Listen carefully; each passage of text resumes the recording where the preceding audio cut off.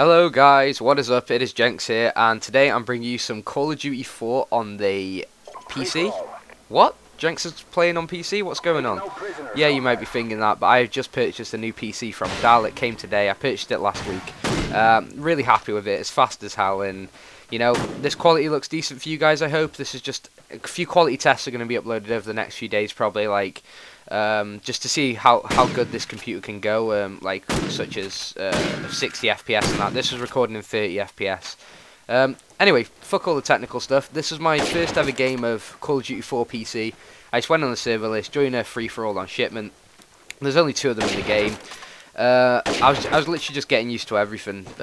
Once I figured out how to actually record, that is, I did have a game before, but I didn't record it because I didn't have a clue how to do it. Then I just searched on YouTube, and it's actually really easy because the game has a built-in recording system of such sort of like theater mode, but you have to like manually prompt it to do it. So what you do is you type into the console, which is just the button below your escape key. You click that, type in /record, and it records your game, and it doesn't lag at all because it's not like using Fraps or anything, which is very like depends on CPU and your processor and that. It just records from inside the game, which is really cool. So yeah, it doesn't lag at all, and then all you do is like go back, watch it, and then you can record it with Fraps, and that's exactly what I did. Yeah, so this is recorded at 30 FPS. As you can see me there raping with the RPG.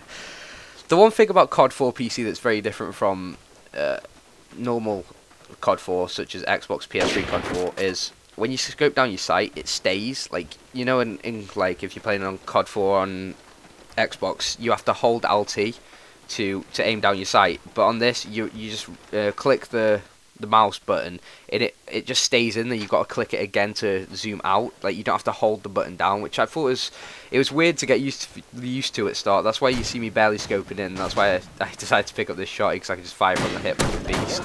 The game I actually went in like for the first ever time I joined, and it was like a sniping lobby, and I was using an MP5 because it's default class. I don't have a sniper.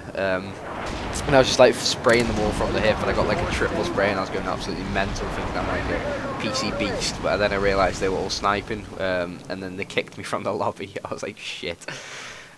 Great first impressions on PC.